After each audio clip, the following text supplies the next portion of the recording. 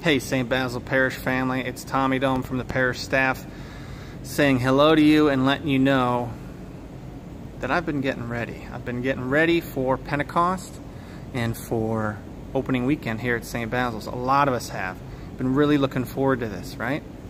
So I've been bringing a couple things over from the church to try and make this just a more sacred place, but something struck me.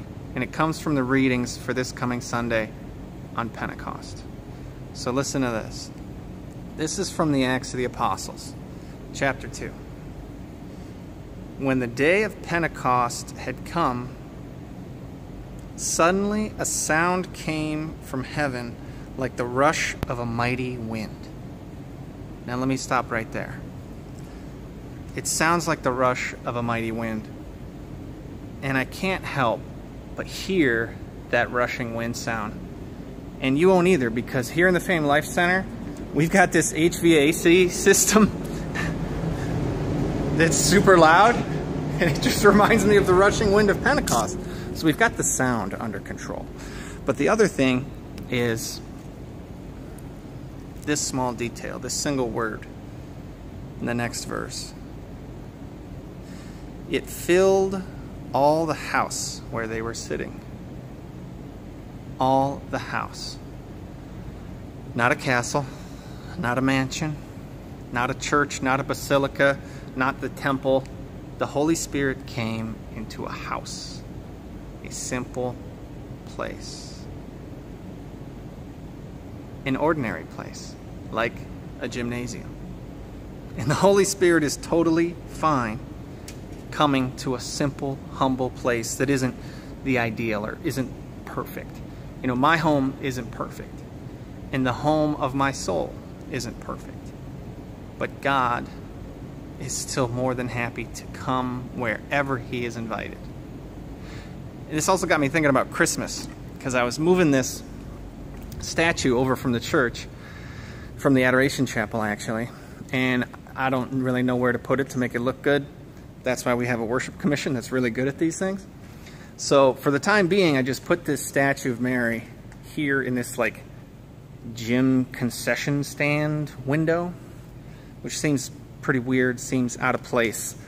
But that just reminded me of Christmas. Last Christmas seems like it was 10 years ago, and the next Christmas seems like it's going to be a decade from now. But one of those lessons of Christmas is He wasn't born in a castle, born in a cave, in a manger, a simple place, a dirty place. But God is happy to come down into our ordinary life, into our messy lives, our stressful lives, and just make a home.